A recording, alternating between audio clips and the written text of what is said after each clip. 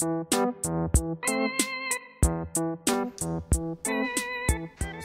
quite a bit has happened in the last 2 weeks since I put one out. I graduated.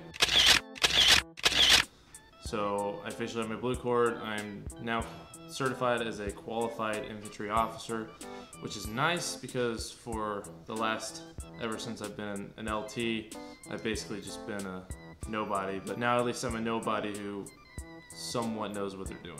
Emphasis on the somewhat. So what happens is if you're active duty and you just complete eyeball, they immediately put you in a ranger platoon, which is the platoon in the company that kind of focuses entirely on getting you ready for ranger school physically, in terms of tasks, in terms of your fitness, all that other stuff that you could expect to do. And how it was kind of expected was I was originally probably going to go in the July class. That means I would have had this month and then all of June, because there's no June Ranger class, to prepare for probably an early July Ranger class. What then happened is they changed the criteria of going, and since I've been here longer than most people, I was shot straight up to the list of the OML. So that means I'm now going in like less than 2 weeks. And so right now we've been entirely focusing on RTTs, which are your basic skills of putting together and taking apart 240s, taking apart and putting together 2 types of radios, and then setting up properly and placing a claymore. And all those are to time and to a certain exact standard and order that they want. And then we've also been doing classes where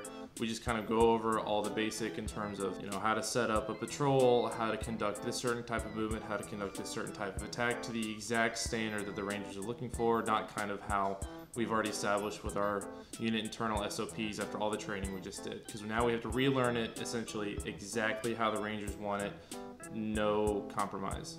That said, I have less than 2 weeks now to get ready. I think after taking the last RPA, which is the Ranger physical fitness test that you have to take when you get there, I passed that fine, had no issues with it. And then with my training that I've been doing the last week and then these leading up next 2 weeks, I think I'll be even slightly better prepared for it. But that's just kind of a heads up that once that 2 week mark hits, because if I were to take a camera somehow into Ranger School, that would be one of the dumbest things I've ever done in my entire life. My cat wanted to be part of the video. Didn't you, Tucker? This is Tucker, by the way. What are you doing? Anyway, that's what I'm doing. I'm gonna keep this really short. I'm gonna have one more video hopefully come out before I'm done with this section. It'll be kind of like a comprehensive eyebullet thing, kind of lighthearted, almost harkening back to what I used to do. So that's kind of what the state of the channel is gonna be looking like. I'll give a really quick update on here right before I leave, and then that's what it's gonna look like. Wish me luck.